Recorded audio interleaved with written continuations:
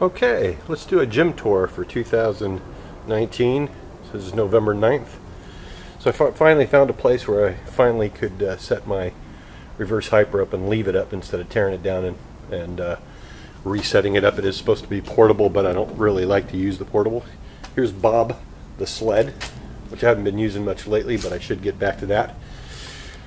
Okay, I got my 45-degree Roman chair back extension machine here, and that was one of the original pieces I bought. I also replaced that filthy carpet on my floor with horse stall mats. Wow, what a difference. Great difference. So not having to put my reverse hyper away gave me a place to store my steps, my step-up steps, or whatever the plyo boxes. There you go.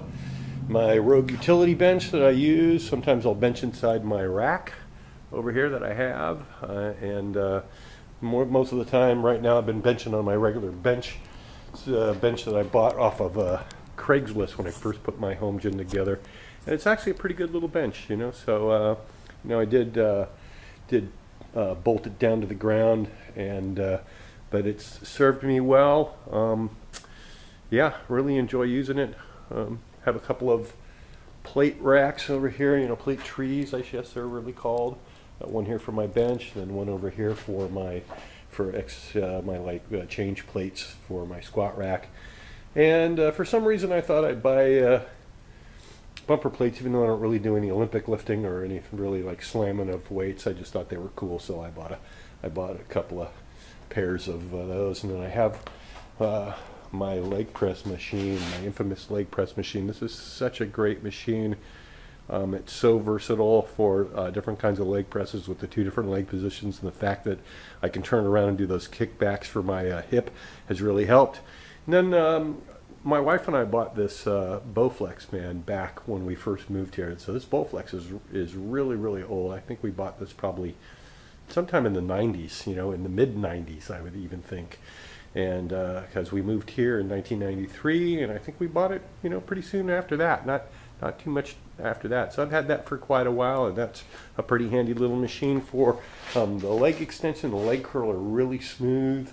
It's good for like shoulder cable work, and it's good for chest cable work.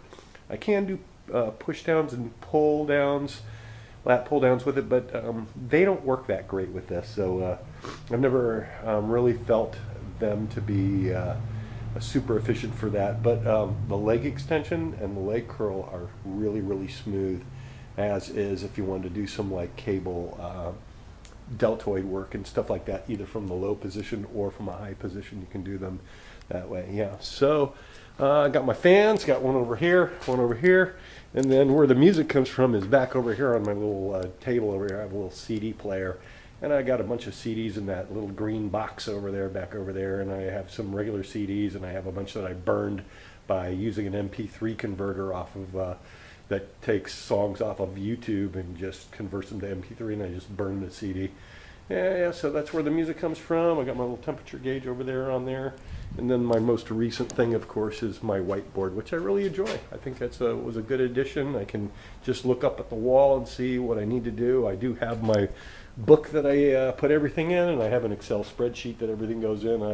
I have a lot of stuff that I track and stuff like that. So got another little whiteboard over there that I do when I do my rants.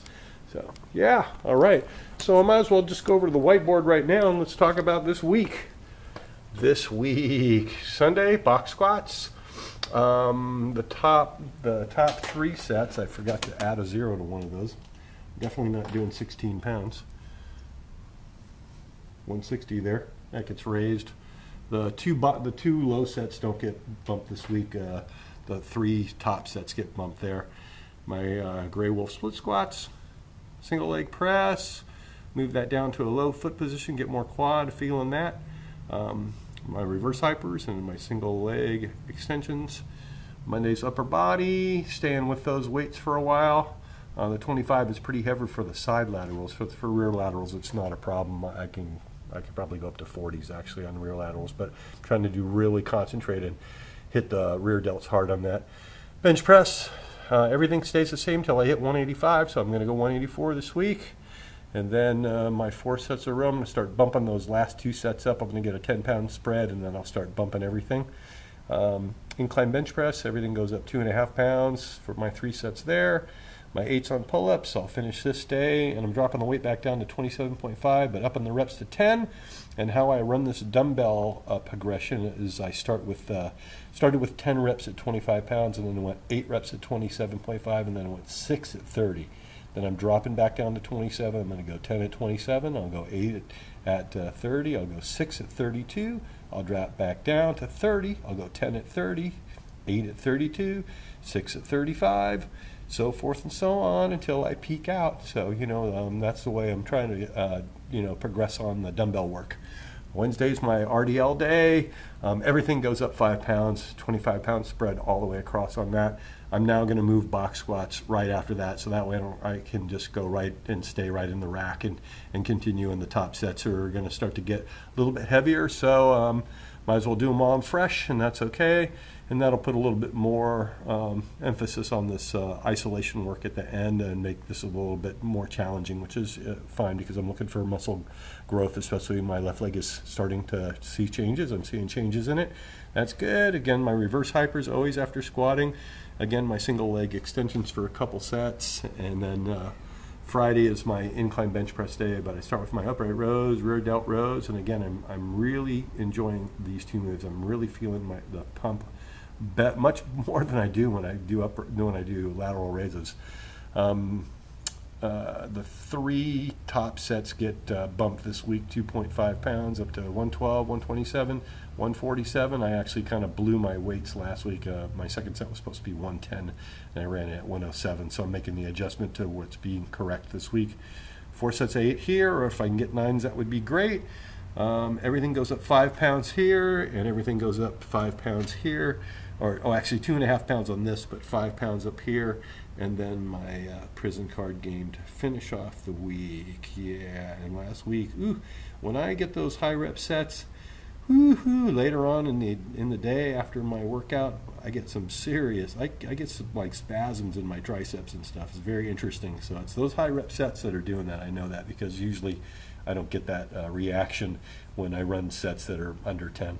Okay, I'll talk to you later. Have a great day.